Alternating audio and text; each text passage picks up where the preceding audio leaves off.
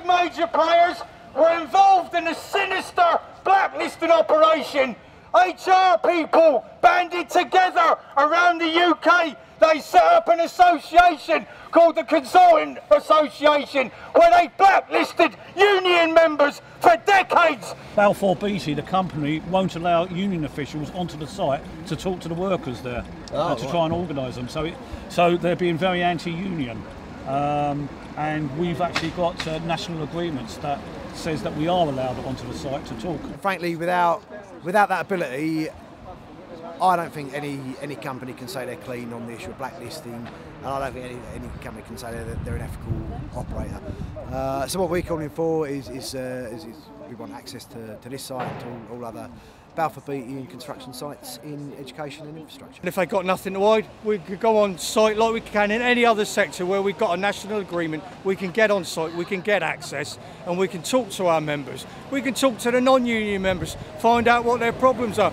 We can then appoint union safety reps, as the agreement says, but we're not going to get that unless we get access to site to see our members and organise, and the employers know that. This is actually a site boundary here. Yeah, and what's your problem? I would like you not in the road doing this sort of stuff. We have the lawful right to protest, sir. We have the lawful right to protest. We're protesting on a valid cause. All those blacklisted workers, at Balfour Beatty. We always knew there was a blacklist in operation, but it was always very difficult to prove it. And it's only recently, with the uncovering of the Consultant Association and the raiding of their office, where we managed to get hold of these files.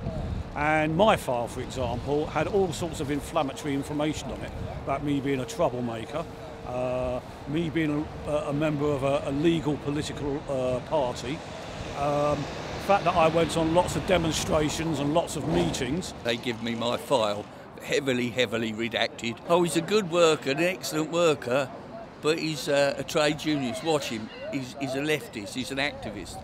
Don't deal with him. He has too many health and safety issues. I've thrown off about 7 or 8 jobs. Some people came up to me and said, oh, sorry, you're no longer suited, you've got to go. Others come up and I said to them, well, what is the reason? They said, oh, we can't tell you. I was working on a Taylor Woodrow site in East Croydon, 1969, when I was 21. I was elected shop steward for the carpenters. We were dissatisfied with the bonus scheme that was in operation. And it was very poor, low wages and so on. And so we went on a work to rule, which means that we banned overtime and we just worked normally rather than trying to work to the bonus scheme. And this went on for a couple of weeks and it was quite successful. I was sacked for allegedly threatening a crane driver and a concrete mixing operative, and they both denied that I'd even spoken to them. So all the carpenters immediately came out on strike, and we were out on strike for 2 weeks. In the end, we had to cave in and I went down the road. And according to my files, that's when I was entered onto the blacklist as being a troublemaker. I found it difficult to get onto any sizeable site afterwards. I left the industry when I was about 26, 27.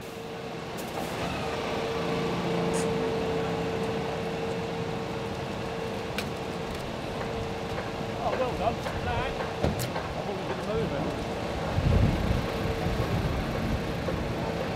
Standing up for the fellow workers in there. They've been blacklisted. Our union members can't get work just for belonging to a union and being a member. All we're about is getting better holidays, sickness, getting rid of umbrella companies, making sure you've got stability and good working terms and conditions. Nothing wrong with that. So these big companies are making profits. £116 million Balfour Beatty made last year. And look what they're paying the blokes on the site. Look how they treat them. It's wrong and it's got to stop. Right. I'm going to have to send you away, yeah? Yeah. All right. I'll ring the office now. Probably we're going to schedule for later today, if not tomorrow, yeah? Christmas 1969, I managed to get onto a very large John Lane construction site. I was on there for 8 days, and one of the foremen came up to me and said, we're transferring you to another site. I refused to go, they sacked me. All the carpenters went out, on a work to rule immediately. I did a one-person picket outside the site with placards.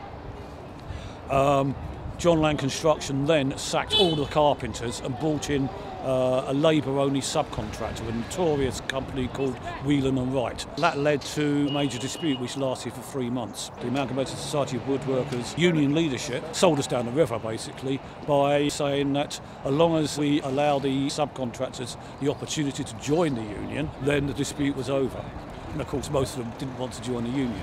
On my file it made reference to me allegedly causing problems at a Ruskin College summer school. Where did they get that information from? They could have only have got it from union officials, Amalgamated Society of Woodworkers union officials who were actually organising the summer school. I hadn't heard about this blacklisting, but when I read about it, it was really shocking how people's livelihoods have been ruined.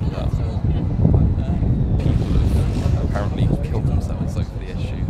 So it's really serious and very shady. We've got a fair amount of students here today, so I think it's becoming more of a thing that students are kind of noticing and getting involved with.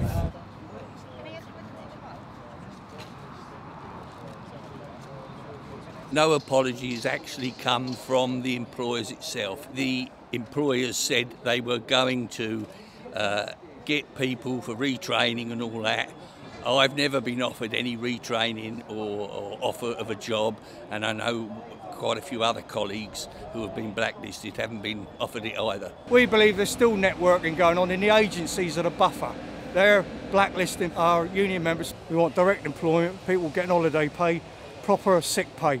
None of this having to set yourself up as a public limited company, being exploited, and then you're living in fear. And to rub insult into injury, besides employers' insurance, national insurance, your own national insurance, employers' liability, putting your own holidays aside, there's the thing that's gelling all the workers together across all the sites, whether they're in a union or not, having to pay for your wages. That's disgraceful. You're having to pay between 15 and 30 quid a week just to get your own wages. Some third parties taking that money. That's just disgrace. Government should be banning this type of employment practice. We will keep these protests going and we'll make it uncomfortable. We'll spread the word out there to all the sectors. The organising department's running a campaign right across the country on construction sites in education and infrastructure. And we're really trying to, we've got 100 organisers behind this. We're really putting proper resources in trying to organise the sector. We're here today to remind you to start talking to unite. We're a signatory to the CIJC Working Rule Agreement and we ain't going away.